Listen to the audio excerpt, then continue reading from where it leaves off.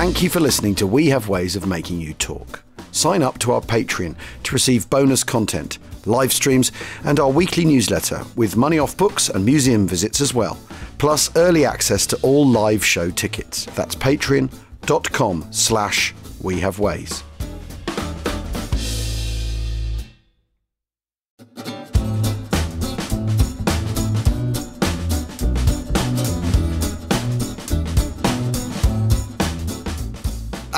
Alarm! Welcome to We Have Ways of Making You Talk, now into our 8th century of podcasting. The Second World War podcast, of course, with me, Al Murray, and James Holland. James, where are you? I am in Port Low on the Roseland Peninsula down in Cornwall. This was booked absolutely ages and ages and ages ago, and I was imagining that I'd be deep into Casino 44 by now and would desperately need it. In fact, I'm using it to finish off this novel that I've been writing on and off for ages, and I've just got to get it done. Yeah. The thing is you can come down here and you can just be completely selfish. You can just do completely your own thing. I haven't got to take Daisy to the bus. I haven't got to empty dishwashers. I haven't got to do anything. So I get into a very, very strict regime of getting up at 6, at my desk by 6:20. Yeah. Work till about 8:30, have a little bit of breakfast, crack on, go for a walk, crack on. Lovely. Stop, turn in about 9, go to bed, watch Al Murray do Why Everyone Hates the British Empire, go to sleep, repeat. Sounds like an essential routine for everyone. I mean, I've already written 2,000 words this morning. All right, very good. Excellent. So, excellent. Pounding it out. And what is this, a Jack Tanner?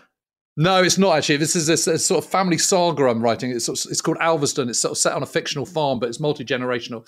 So you've got the kind of the aging patriarchs in their 70s, and you've got their kids, 3 sons who are all in their kind of late 40s. Mid to late 40s, and then you've got their children and farm workers and stuff are all going off to war. So right now I'm on the Ypres Commune Canal on the night of the 27th of May 1940. Gosh. And they're doing an attack, and it's Dunkirk. We've got one of the sons is in the RAF, one of the kind of sub characters is a midshipman on a destroyer, etc., covering all bases. Oh, very good. And then you go back to the farm. So it's always sort of rooting it back to the kind of, the homestead. But it's quite fun talking, writing about and recreating that drama of 1940 and what people know. And I think rather cunningly, one of the daughters is one of the private secretaries of General Hastings Ismay. Right. Ah, very good. So that gets you the kind of high level stuff. Ah, very good. That's clever. So she knows what's going on. So she knows what's going on, but has to shoulder that burden herself because she can't tell anyone. And one of the sons' wife is German from Bavaria.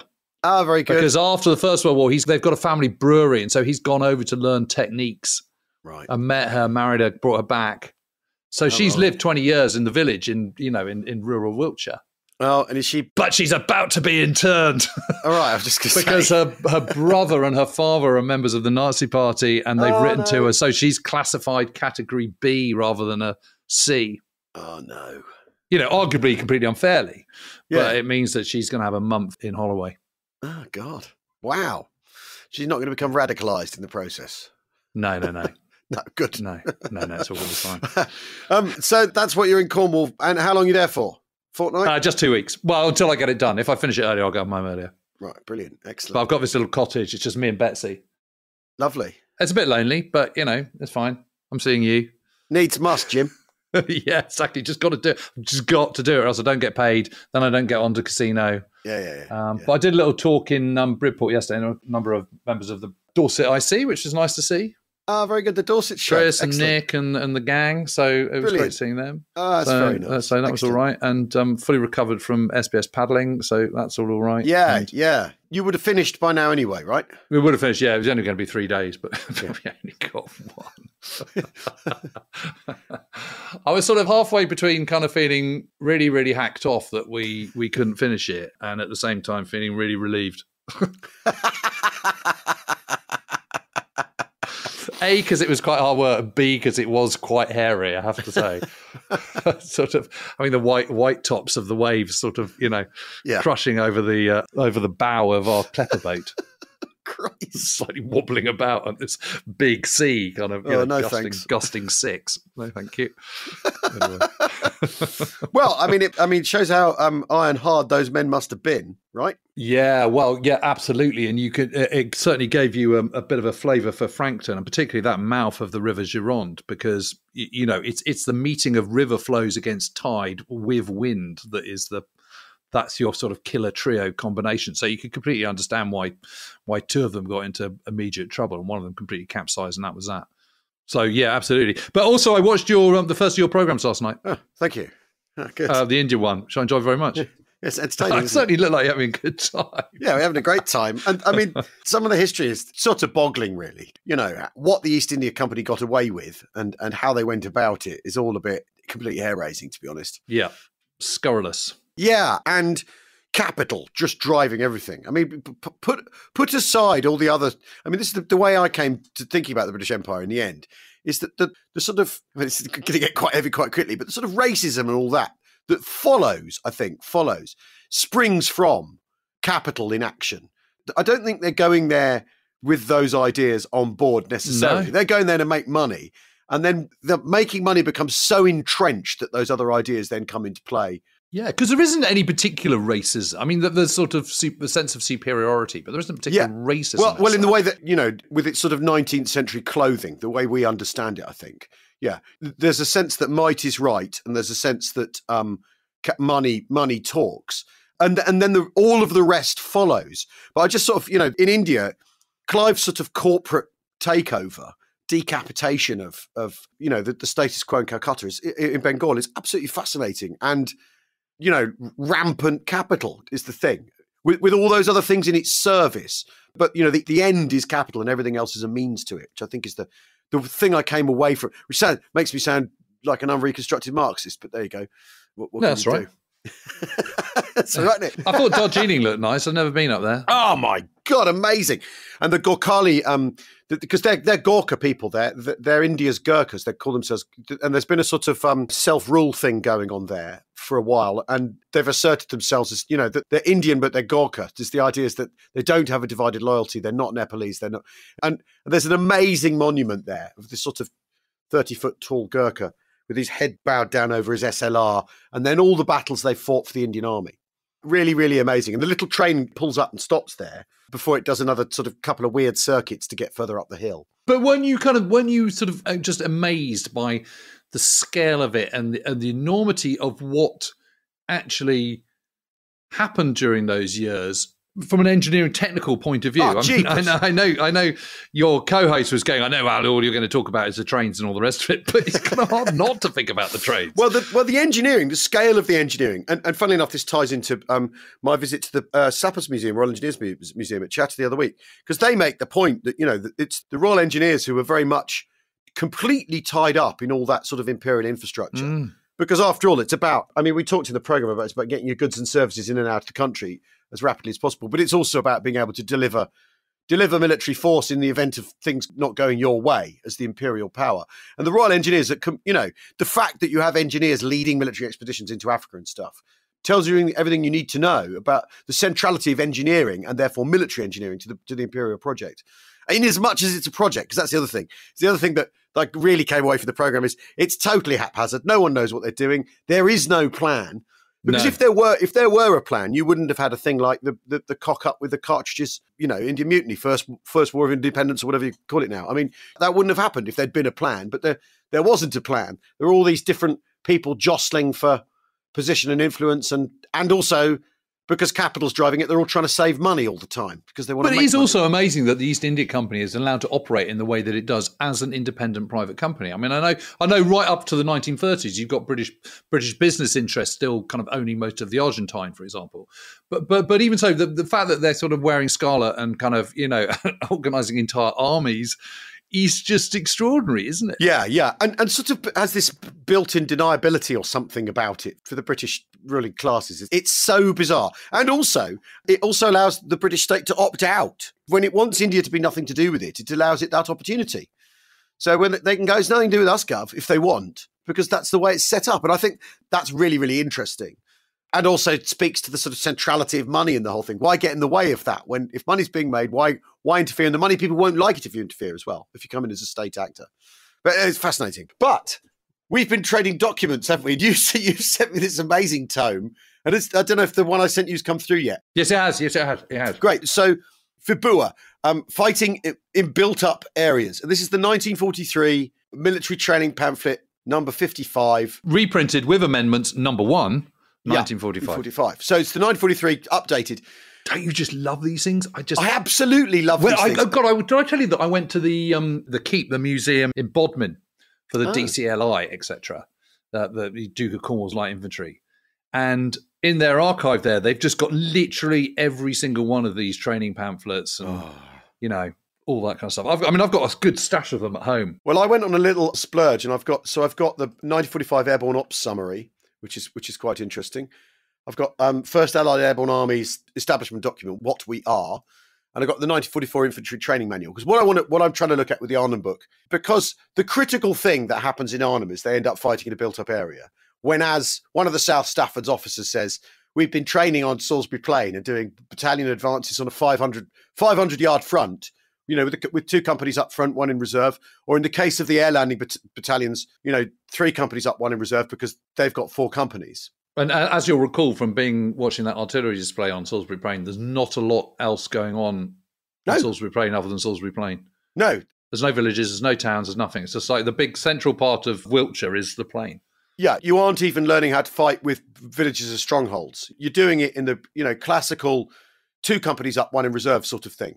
But as they go into Arnhem, and having been there, we've stood at the, you know, in the book I'm calling it the bottleneck with a capital B, which is the point at which the high road that the Utrechtsweg and the Hulkensweg, whatever it's called, I can never get these Dutch names quite right, come up, meet, and then split again, bifurcate again, where one goes down the bottle of... That's a great word, isn't it? Bifurcate. It is a beautiful word, yeah. One road goes down to the right along the bottom of the riverbank, and there's a very steep embankment which is sort of scooped out by an ice cream spoon, as it were, for about half a mile, maybe a little longer, and then the road along the top, which has the hospital and houses, and then the museum or monastery, as the South Staff's called it, at the top. And the problem is you can't go beyond that because you've got the railway line and you've got... Yeah, the geography perfectly dominates. And I think one of the things I'm sort of coming away wondering is how hard people had looked at the maps when they actually drew their routes. Well, certainly the contours, I suppose. That's the point. It's the contours, how hard they'd looked at that. Oh, it's Holland, it's flat.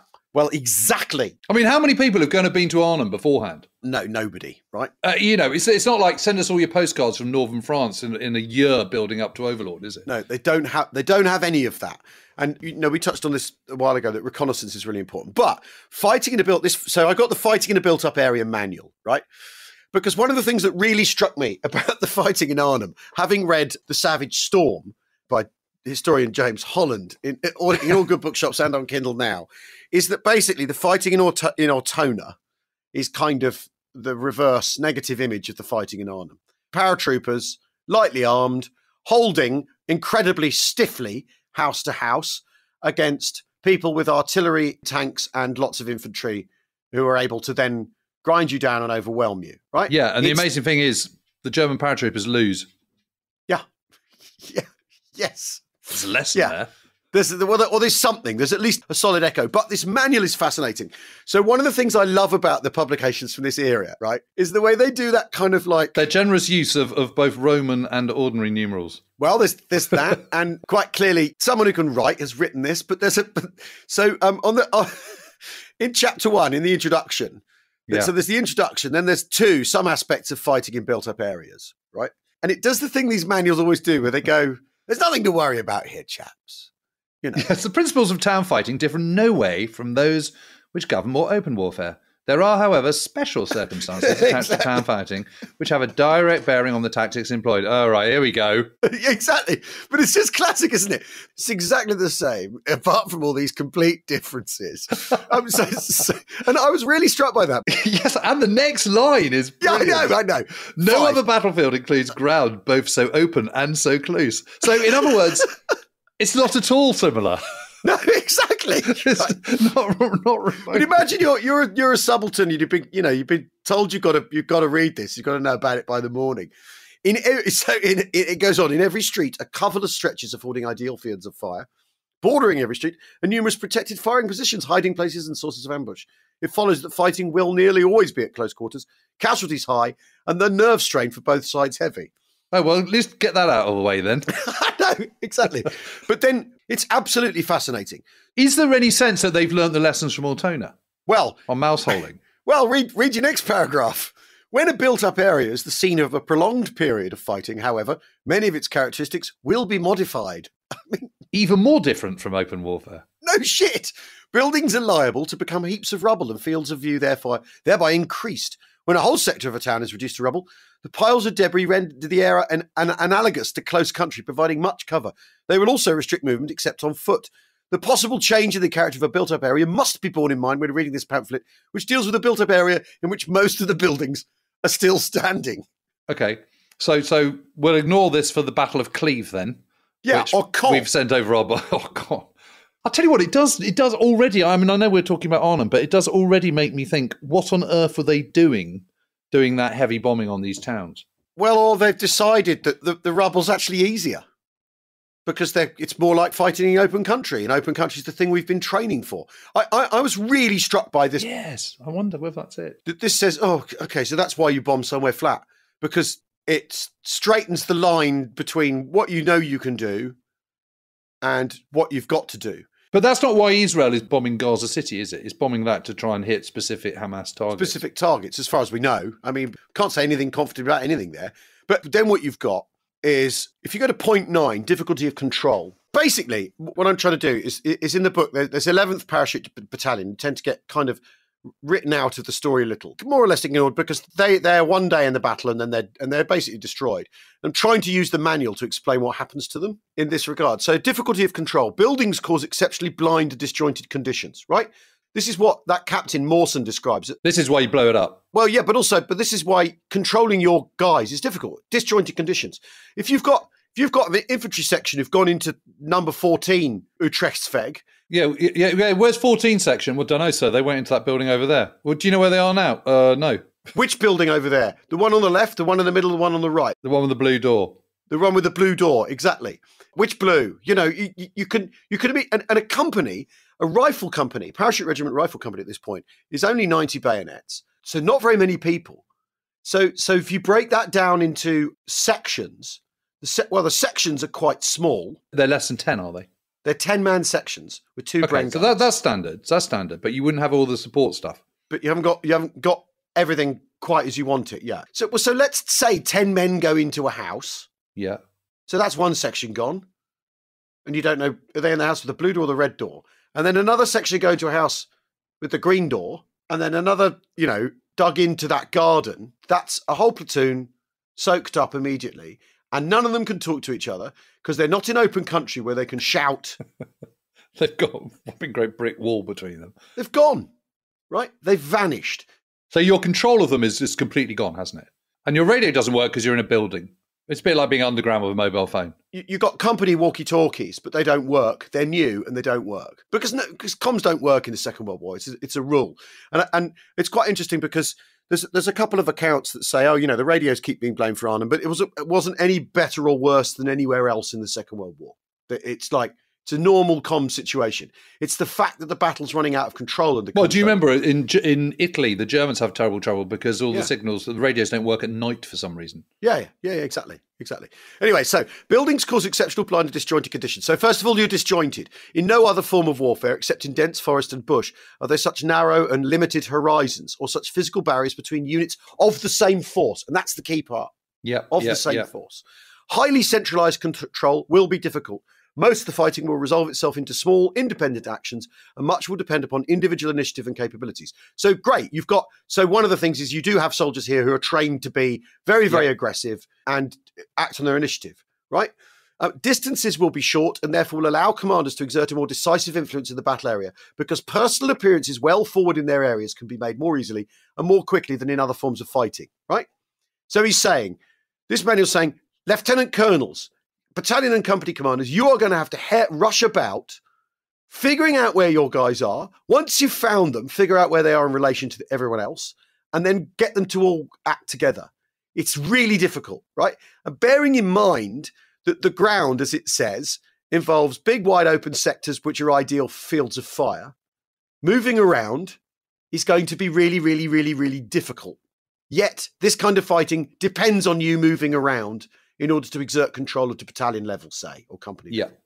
So, those two paragraphs say to me, this is why if you go into an area where the two roads narrow down to one point and then split again, and there's a slice where there's no cover at all, because let's say your colonel goes forward all the way along the bottom of the embankment, along the underlangs, and gets to as far as 1 and 3 para get, and he's dug in there, and then he says, chaps, we need to go back to the pavilion. He's got to be going backwards and forwards. Yeah, like a yo-yo. Like a yo-yo. And of course, the fact that the buildings are there means you're completely canalised. Yeah. Because you're having to use the roads because you can't just walk through a building. Yeah. Yeah. You can scurry through a field or along a hedge line, but you can't do that in urban warfare. Yeah, exactly. And they use an awful lot of smoke on that area of scrub on the embankment to get forward and go forward. But essentially, the smoke is announcing to the Germans that they're putting in an attack and that they're there, and it's an open space and it's obvious where they're going. And do we know whether they've done any urban training at all? Well, this is the thing I'm trying to sort of wriggle into and try and find, because I don't.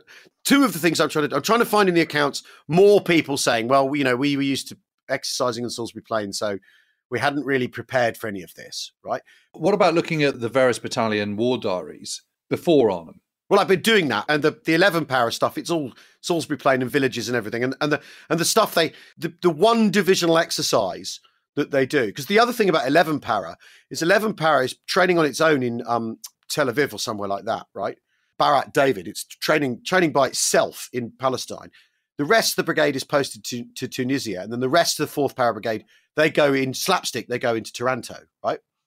11 Para are left out of that, and then are summoned to England over Christmas of 43-44, and then have to be integrated into the brigade because they've never been part of the brigade. So their training has been on a different stream this entire time. They do like parachute exercises around the Sea of Galilee and stuff. It's really like, and in Gaza of all places, they do a parachute exercise in Gaza. So they're from another planet, right? Yeah. And their training for Northwest Europe is pretty limited. Yeah, starts in January 1944, basically. Okay, so that's 7 months or whatever. 9 months. And they get integrated. Then there's an issue with a mutiny and all this sort of drama around them. And the one divisional exercise that 1st Airborne do is as 6th Airborne's enemy in preparation for D-Day. They do a thing where they're standing in as the enemy for a Normandy rehearsal in a thing called Operation Mush, Exercise Mush, rather. Yes. But basically, what they haven't trained for, and what's interesting, at the back of this manual, there's loads of maps. So there's a series of maps and aerial photographs. I'm still looking at the other points. Points 11. Buildings obscure view and visibility during actual fighting is apt further to be restricted on account of brick dust caused by the strike of projectiles and by explosive charges. Owing to the presence of buildings, smoke tends to remain concentrated for longer periods than is normal because you've got no wind pushing it away. So everyone's just going around hacking their guts up, not seeing anything. And, buildings will be on fire as well. I mean, as well as weapons smoke and brick dust. Reconnaissance will not be effective by observation alone, and information will have to be gained by fighting to induce the enemy to disclose his weapons and general dispositions. I.e., so you really got to get up close and personal because you've got to capture lots of people. And then we come back to... Yeah, movement is easily seen. Yes, 12, conspicuousness of movement. Because the major part of cover is rigid and set out in straight lines, movement is easily seen. Basically, someone's going to come around a corner in a minute. So keep a machine gun on that corner. Oh my God, look at it. Point 13, difficulty of locating fire. The point of origin of fire is difficult to locate on account of the noise of discharge being drowned by the crack of a bullet as it passes or by the noise of impact of a projectile, and because of the bewildering number of points from which fire can be brought to bear in a relatively small area. It's also difficult to recognise and distinguish between the noise of strike and the noise of discharge. Consequently, false rumours and information are apt to arise concerning such points as the presence of enemy snipers. What may sound like enemy firing from adjacent rooms or buildings may mean, in reality, that the latter are being subjected to fire from elsewhere. And the thing is, there is an instant where they think 1 para are firing on 3 para in the Lombok estate, but no one knows. No. Well, this is, 16's a reassuring point. The enemy's fire can be stopped by ours in 2 main ways, either by getting in the first shot or by getting in more shots and from more directions than the enemy can. Oh, well, that's all right then. The first is preferable and saves valuable lives, but to obtain it, observation by every man in an organised system must be taught. So basically what you're saying is get into that house and everyone just fire and cause an absolute racket, which will then confuse everybody even more, but at least you'll have one over the enemy. Yeah. But you won't know what the hell's going on. Observation by every man in an organised system must be taught, but the manual has already made clear several times that organising is really, really difficult because the conditions make, whatever that expression was, difficulty control, disjointed conditions. Because for you, not leave the enemy out of it, it's difficult for you to know what you're doing, let alone what he's doing. I mean, then there's a brief paragraph on looting. Then there's a major paragraph on civilians. We haven't even got to them yet. But they're quite low on the list, though, aren't they? Point 22 is civilians. Yeah. I mean, it's very interesting. Is the one before that, importance of height. The possession of height gives a feeling of security over an enemy who's on a lower level, but is often counterbalanced by the effect of hostile air bombing. So basically, they're talking about how it's a sort of three-dimensional space as well. Yeah. When I read this, the thing I came away with is I could see why they bombed Caen. Because, we've been racking our brains about that. Why would you do that? Why would you, in Cleaver, why are you doing this? It doesn't work. It's difficult. But would fighting through Caen street by street in the manner described in here have been even more difficult and even more manpower consuming? Because steel, not flesh, what you've got here is an awful lot of flesh and not a lot of steel. Yeah, exactly. Yes, well, this is what he says this. The summary, fighting in built-up areas reduces the advantages enjoyed in open warfare by the side that is superior in mobile equipment and vehicles. Involves chiefly infantry action in the form of small, numerous and independent battles, and its dominant feature is an abundance of cover interspersed with short, open fields of fire. Such fighting, therefore, favours the defence, except possibly at night. In addition, it requires increased manpower for a given area. Now, that is the absolute kicker in 1st Airborne's problem. They don't have increased manpower. Well, yeah. Because their battalions are small, right? And not made on the same basis as the Fallschirmjäger, the German paratroopers. Well, which is what we're going to talk about next. So we'll take a quick... the stuff about the weapons is really... Because obviously what you need is... Well, let's go back to that and then we can go on to Fallschirmjäger. Yeah, okay. Let's have a break. We'll do weapons and then we'll... Yeah, okay. We'll see you in a bit.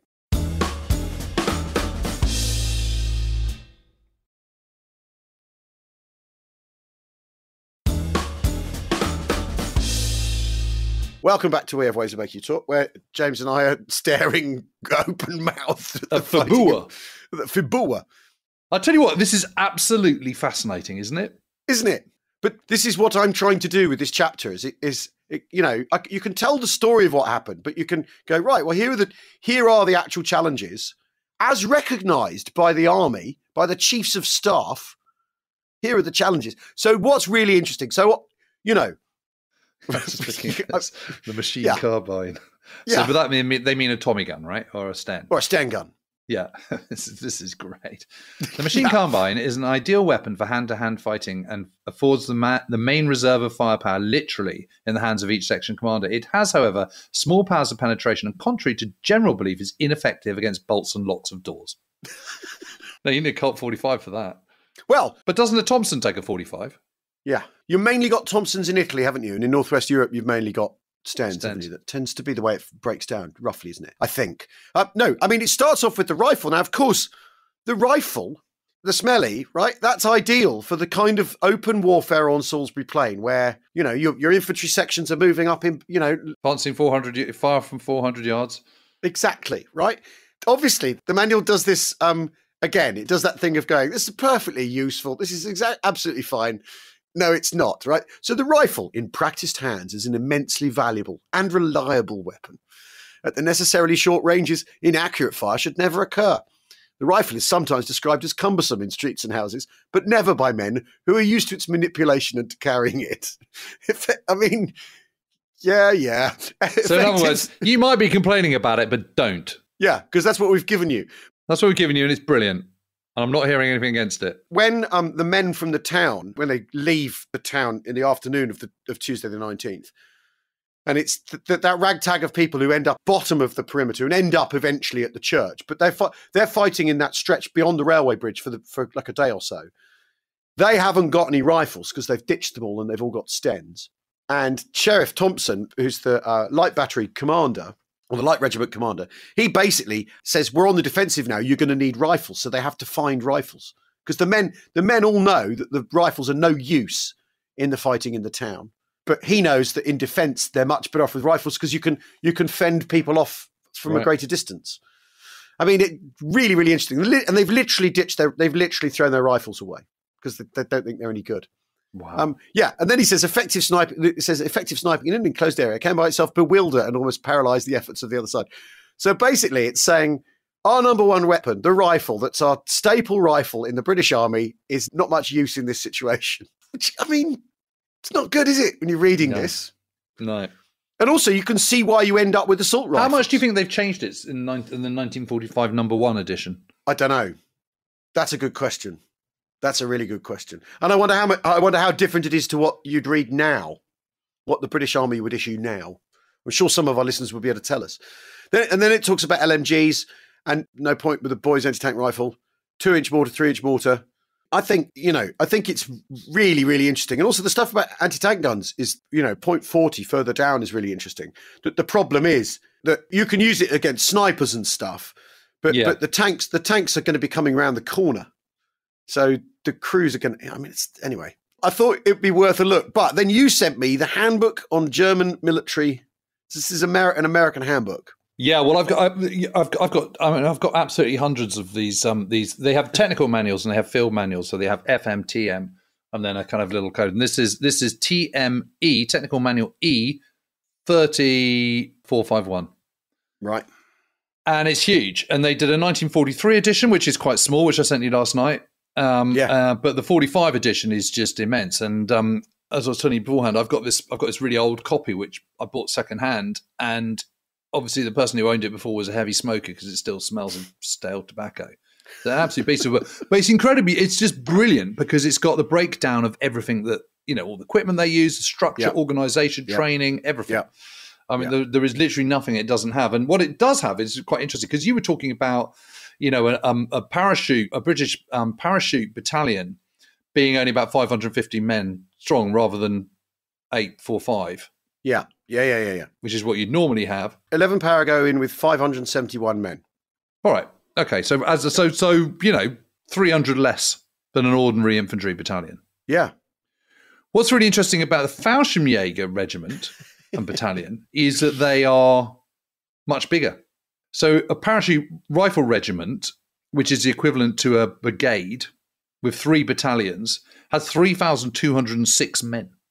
Yeah. So including to that, your staff and auxiliary, each battalion has got to be 900 plus, 950. Yes, those are big battalions, aren't they? But check out this. Okay, so we know that they are lightly armed, that they're small arm heavy. But look what they've got. Okay, this is not always the case because we know that very rarely are these units operating at full capacity. But at full capacity, this is what they're expected to have. So number of rifles, 1,651 per regiment, per 3 battalions. 968 pistols, 751 submachine guns, MP40s, whatever. 224 light machine guns. 24 heavy machine guns, 39 81mm mortars, 9 120mm mortars, and 54 Panzerfaust. Right. Or Panzerschreck. Or Schreck. I mean, that is a lot. So for the 3,206 men in each regiment, you've got, including rifles, submachine guns, LMGs, and heavy machine guns, you've got 3,394. So you've got more than 1 per person. Yeah. I mean, that's something else, isn't it? Yes. That's a lot of firepower. Well, I mean, if the battalions are like 900 strong, then you're looking at a 900 strong battalion, 3 battalions. You're kind of looking at an LMG for every 10 men, aren't you? Roughly. Well, the rule is that you have 2 per section. So let's work that out. So if you've got 3,206 divided by 3, let's call it kind of, 1,000 men per battalion, or certainly 950. Yeah. Yeah, that does make about right. That's right, isn't it? But you've got a lot of, you've still got more than 1 small arm per person. Yeah. The page before has the actual breakdown. So you've machine gun companies, mortar companies in a regiment. You've a parachute regiment, you've regimental HQ company. I mean, it's the detail on this book is amazing. But I've got to say, this is a lot heavier than I thought. When you've got the 2nd Battalion of the 3rd Fallschirmjäger Regiment in Ortona and it's down to 60 men. God. Yeah. Then they've been gone through properly. Yeah. They've been gone through properly. Yeah. It's just amazing, isn't it? I mean, it's a hell of a lot of small arms. It is. And mortars too, because the more and more I read, mortars are central to absolutely everything, aren't they? But look at the Parachute Artillery Regiment. 1,571 people, 1,250 rifles, 218 pistols, 168 submachine guns, 53 light machine guns. Even on that, they're fine guns. They've still got machine guns. I mean, the thing is, though, this is never delivered by air, is it? No. Well, this is what's really interesting. So, because that artillery regiment has 24 105mm howitzers, doesn't it? And 12 150mm howitzers.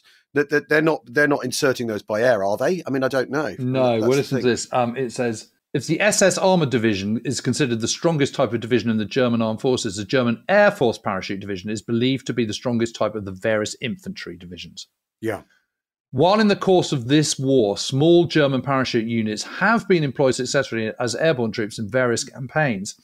In the West, in the Balkans, in Crete and Sicily, one generally may consider the present Air Force parachute divisions as especially carefully selected, well-trained and equipped crack infantry divisions with only a small percentage of their personnel having received training as parachutists in the American sense of the word. The significant organizational difference between the parachute division and the Army Infantry Division is that each of the 3 parachute rifle regiments has 3 battalions and a larger allotment of machine guns than the corresponding Army units. That's interesting. Parachute Artillery Regiment has only 3 battalions, 2 light, 1 medium.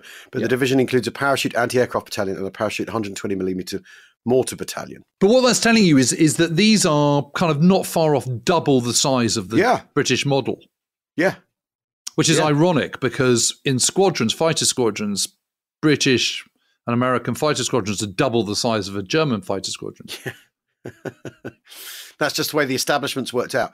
I mean, the thing is that, in 1st Airborne Division, there are an awful lot of supporting arms people. So you've got absolutely everything else as well. You've got a lot of anti-tank. You've got the light regiment bringing, it's a small gun, but they bring a lot of them, of the pack howitzers, the 75mm pack howitzers, and there's no glider pilots on here in the way there are, although, the big idea with them is they're relieved and sent home, actually. They don't have to fight. It's just, that's the way things turn out in Holland. It's fascinating. And then there's a cavalry division. You've got 0.6 is the parachute division, 0.7 an Air Force field division. Then 0.8 cavalry division. Cavalleria de Division, 4 cavalry regiments of 2 battalions each. The only army cavalry division identified is the Cossack division, which consists of Don, Kuban and Terek Cossacks. Some German officers and non-commissioned officers are possibly elements of other nationalities.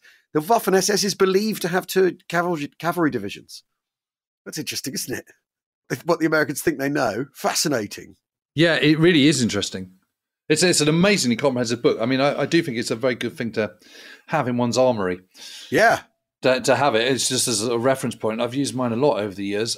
That's certainly the case. But just to go back to this urban warfare thing, I just think it's so interesting. I think you're absolutely right. That is why they're destroying stuff. Because you look at Casino Town, you just think, what's the point of destroying all that? That's just, all you're doing is you're putting rubble in the streets. But actually, their ability to clear the rubble from the streets is pretty impressive because they've got all these caterpillars. They've got all these dozers. Yes. They just go in and just go, and off they go and just clear it out of the way. Exactly. They're used to it. It's absolutely part and parcel of what they do. What you're equipped for is that. Everything you read about this, it's clear that fighting in built-up areas is really, really difficult and is going to burn through your infantry. We keep talking about the man, by late 1944, there is a proper manpower crisis. We are running out of people. Yes, and of course the reason the Sherwood Rangers are complaining about the bombing of Cleve is because they've then got to drive through all these piles of rubble. Yeah. But for the infantry, it's a hell of a lot easier. But do they want to keep having to go round corners in Cleve and be Panzerfausted, which is the alternative? No, but it's the lesser of two evils, isn't it? Yeah, exactly. Exactly. A town is one great big ambush, is what this manual is basically saying, isn't it? The opening words of the thing are, is it favours defence. Yeah, but I mean, what is crystal clear in this is the British think by 1943, so it's reprinted with amendments, but I mean, it would be really interesting to get the original one. Yeah. Because this is printed in April 1945, this one. But it's also interesting that even after Casino, even after Cleve, even after Caen in April 1945, They haven't really changed their view on this. No. And I am definitely going to send it to a couple of army mates, but I wouldn't have thought there's a lot you could argue with over this. No, go and look at page 29, if you can find it, which is the platoon battle drill for clearing 2 rows of occupied houses. So we got 2 rows of terraced houses. Back to back. Yep. Yep. With a street or back area B. So that's 1 platoon to clear sort of a street which has 30 houses in it, roughly, or 30, or well, not even that many. You look at that, that is incredibly complicated and difficult to organise, isn't it? Yes. And looks time-consuming, if nothing else. If you're an infantry company, that means you can clear 2 streets with 1 platoon in reserve. Look how diminished you are immediately. Yeah. And you think how big a city is, or a town can be. Altona is tiny. It's like 12,000 people. You know, it's not Caen. It's not Arnhem for that matter. No. But what's interesting about this diagram as well is that if you place that in the context, say, of the Lombok estate, which is the last estate to the northwest, what's opposite the hospital, basically, the St. Elizabeth Hospital, is on this diagram, and we'll post a picture of this.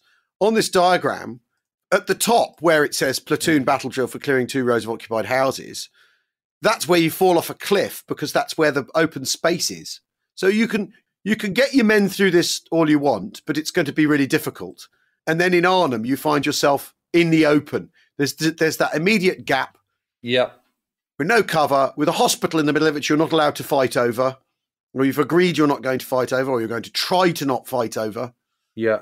I've read the accounts, and you look at the accounts, you go to the manual, and the manual is telling you what the problem is. The manual is explaining why this is so difficult. Why, in the end, if you haven't done it on the first day, you're never getting through the town, ever. Yes. With what you've brought. So it's a one-hit wonder, basically, isn't it? Yeah. But they're expecting there to not be lots of urban defence, aren't they? That's the point. Well, they're expecting there to be no one around much, but I think... No, so you get to the bridge quickly and then you hold it because it's much easier to defend a town than it is to attack it. Which is exactly what the manual says is in favours defence. Well, 4 battalions, in the end up trying to get into the town. And Frost is holding the bridge with a force roughly the equivalent to sort of plumped up battalion, because he's got brigade headquarters as well and all the ancillary soldiers, RSC and engineers and all that sort of stuff. And he manages to hold the bridge for, essentially kind of 3 days, because in defence it's that much. It's not easier, but you can stymie and thwart the enemy. But that's also proving the point, isn't it? The defence is much easier than. But this doesn't mean that the plan for going to Arnhem was a crazy one, or the basic concept wasn't a bad idea, because you're not expecting lots of German troops to be in Arnhem.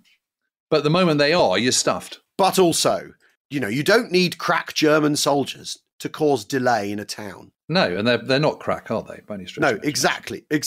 So when it loops round to it turns out they're Panzer SS, it doesn't matter who's doing this because as the manual makes clear, defence is the sort of less difficult thing. Yeah, and especially if you've armoured vehicles. There's a moment in the museum where the South Staffords run out of Piat bombs, and that's that. Then there's nothing they can do. Oh, it's absolutely fascinating. I think you're right about Caen and stuff, though. That's why. Well, it strikes me that, you can either do this extremely complicated, and also everyone knows about Stalingrad. Everyone knows how bad that was and how that hoovered up men and burned through men. And destroyed the German Sixth Army. Exactly. And it's all very well the Soviets having this attitude to manpower. We don't have that attitude. So you're literally, you flatten Caen because it's steel, not flesh. And it's more related to the kind of training you've been doing with your infantry all along. That's the thing that really leapt out when I read this. Yeah, it's fascinating. Fascinating. I think you're absolutely spot on. Amazing. Wow. Really, really interesting. That's one of the most interesting conversations I've had in a long time. Thanks, Jim. Absolutely brilliant. Yeah, I love that. No, but it's always great to be made to think about things in a different way, isn't it? It's just brilliant. Well, yeah. And also, sometimes you read explanations, don't you? They don't explain anything. But this is writ very large, isn't it? Yeah. Still, why did that happen? Still, explain why that happened. Yeah. Or that doesn't get you over the line with the explanation. That's the Fibua manual. I can't remember where I bought this, which site it was. It's a place that's just tons and tons and tons of manuals, which is really good. Well, it's absolutely stupendous. It's really good. Really, really interesting. Yeah, well, there we go. Well, we're rolling on with plenty more podcasts. There will be some news soon, but we can't say any more than this. There will be some news soon about We Have Ways Festival for next year. What we can say is it's going to be good news. It's going to be good. There we go. That's what we call expectation management. Very strong. Brilliant. I'm going to say I'm doing a stint on The Rest is History this afternoon. Oh, yeah. Lucky fellow that I am, and about Savage Storm, and well, that was good fun, Jim. We got to do the Bengal famine at some point. Yes, we have to cover that. I think we're slightly sort of putting it off, aren't we? Yeah, it's difficult. Yeah, difficult, tricky. Yeah, really, really hard. Although, funnily enough, you talked about the Empire program earlier on. I was expecting much more flack on social media than I've had. I was expecting a lot more people calling me maybe there's people I can't see calling me some sort of imperial apologist. And I was also expecting much more people going, why do you hate our country and all that sort of thing. Yeah. And it hasn't really happened, which I'm quite surprised by. I've obviously done something right. I think you tread a very, very delicate but successful line on that, is my view, takeaway. Thanks. Well, if you can't have a bit of sense of humour about these things, Well, that's it. That's the other thing. And also the fact it's me with someone from each of those countries rather than me guffawing away at the hilarious foreigners, Yeah. No, I think it's spot on. Really enjoyed it. Thanks, Jim. Looking forward to episode 2 tonight. Thanks, everyone, for listening. Good luck with the novel, Jim. We'll see you all very soon. Cheerio. Cheerio.